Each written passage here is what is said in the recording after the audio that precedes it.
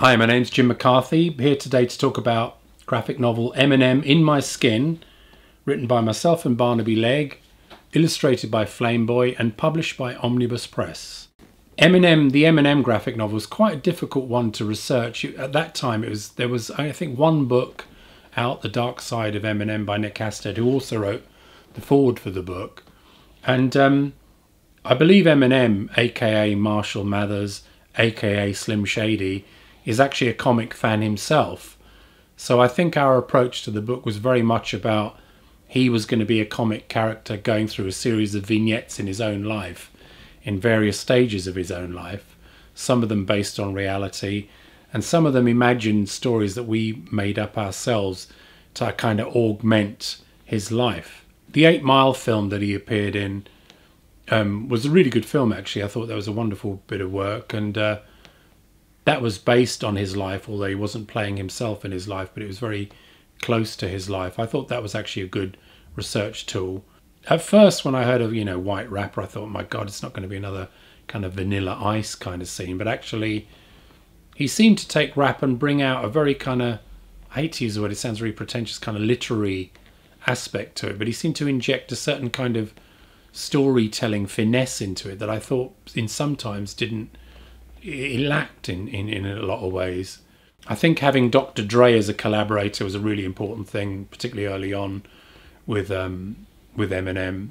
And I think some of the pages that I found more successful in the book was a page where actually Dr. Dre is actually inventing his own creation, which is a kind of Frankenstein version of Eminem. And this page here, I think the artwork really shows that really well, where he's kind of helping his creation out of a vat of fluids that he's put together in a laboratory.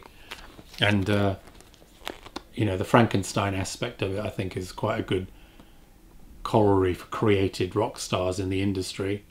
It's funny all these years later that actually Detroit's gone completely bankrupt, but even back then in the Eminem early stages of his career, the city itself, which is very much a part of the book, was itself on the skids, large areas of it very uninhabitable, houses deteriorating, factories deteriorating. The great car companies had all moved out of Detroit, or there was very little engineering left. Motown had left some way before this in the early 70s, the very early 1970s. So the town itself, the backdrop to Eminem's life, had become a symbol of American post-empire defeat, really, a city very much in decline, and eventually now, as we said, all gone bankrupt. Some of the artwork lends itself very much to the hip-hop culture and Eminem's different stages of his life in terms of alter egos, and in pages in the book the artwork is very, very exaggerated, so it'll go from a kind of semi-realistic style almost to a very cartoon style within the same couple of pages. And I think Flameboy did a very good job with that.